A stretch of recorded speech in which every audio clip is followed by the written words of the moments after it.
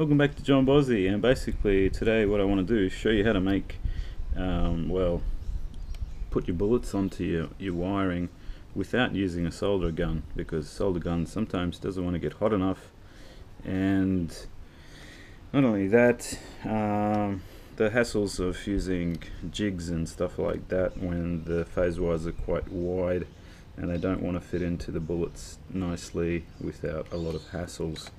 It is possible, but it's quite a messy ordeal basically.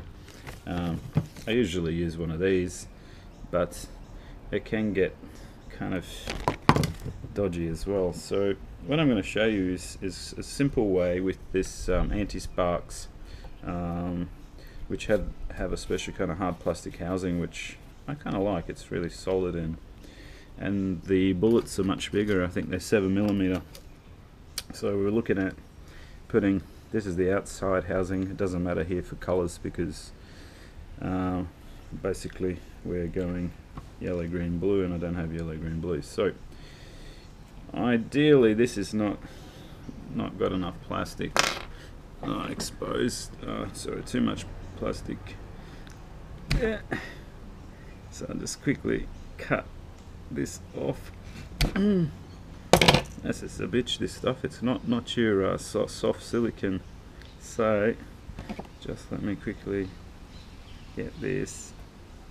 Hey, I wasn't expecting to run into this problem. Yeah, and the other two actually came off nicely. This one's a bit of a pain in the bum, to be honest. Sorry about this. Wasn't expecting to have to do this suddenly, but better to be safe than sorry. And it's not going to be bad to have that hanging a bit wider. Just peel it back and then it can kind of do what it wants to do later. So you basically put your housing and push that right down. I got a nice wet rag. It's an old t-shirt that I wrap around my wires because I don't want them getting hot for as long as keep them as cool as possible basically. And this should be a nice way to hold it as well. So just pull these other wires out the way. Really inflexible, this stuff. It's not your lovely stuff we've been used to. And so we're basically going to put this here. Let's see how it kind of just so easily, it's got a lot of space in there, so that plastic will kind of hold it in place too, and it kind of leans nicely. It's a nice little hang down like a droopy ding dong. So we're just going to kind of push that down because eventually we're going to want to flatten this down and push it in with our hands. So we practiced it, and now just kind of lift it up a little, just let it kind of bend down a bit because I don't want to overheat the wires too much. I'm going to push the wire in at the end, so just kind of, that's not what we want basically. That plastic's kind of pissing me off, to be honest. Alright, so there we are. That should basically do it.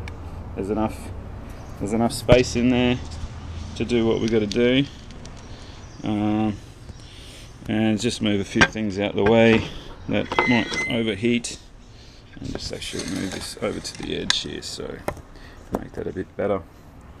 And sorry, I'll have to move this so I don't get heat on the GoPro. I'll make sure I don't anyway. Hopefully that's not too high. I'll just drop that down about there.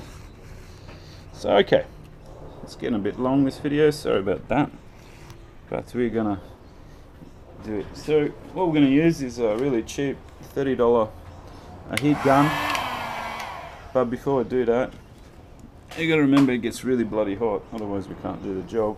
I'll just use an oven glove for my right hand. The left hand's got the wet, and I like to feel the temperatures. And get our solder ready.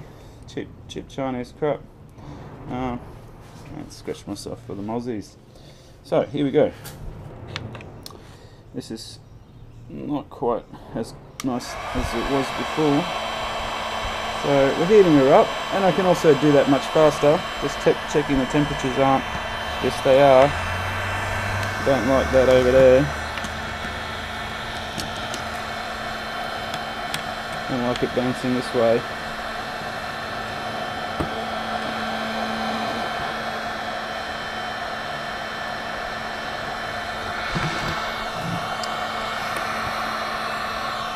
Just checking the heat's not coming onto the GoPro too much there.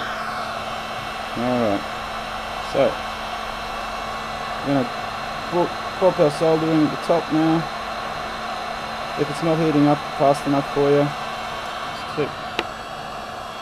let's hit the hot.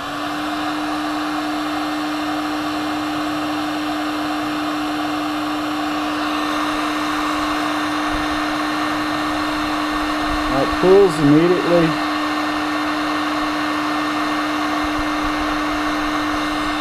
Don't need it that hot. Just keep it up. Running out of solder line.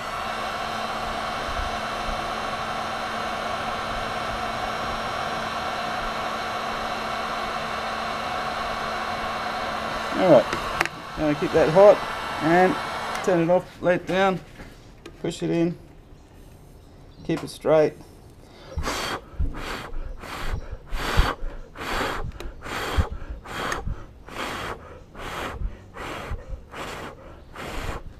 Alright, cool down that bullet too, she's hot. And unwrap, check the temperature there, it's not too bad at all. And just give it a cool down.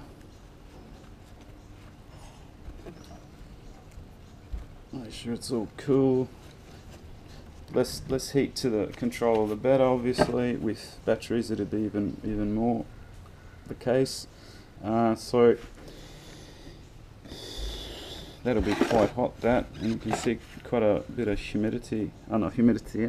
condensation under there, and just checking for the strength of the bond, and it's very strongly bonded. That's with no, what's it called, wicking or whatever you call it, and so that's nice and solid. And so you can have a quick look at what it looks like there up close.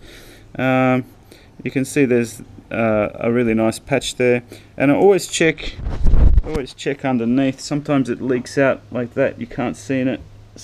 If it has leaked out, you can quickly blow that hot to blow that off just on the outside, and the air blows it straight off with the heat. It's beautiful. So I can quickly check to see if it's going to be an issue for the housing, and the housing just twists on so easily, and it's not an issue at all. Twisted on perfectly, and you can see the housing's beautiful. So we got our three. Wow, my green's much shorter than my blue. I must have cut that nastily. Well, they're probably better off not touching each other. So yeah, and that's it. If any questions, let us know. Sorry for a long vid, dudes.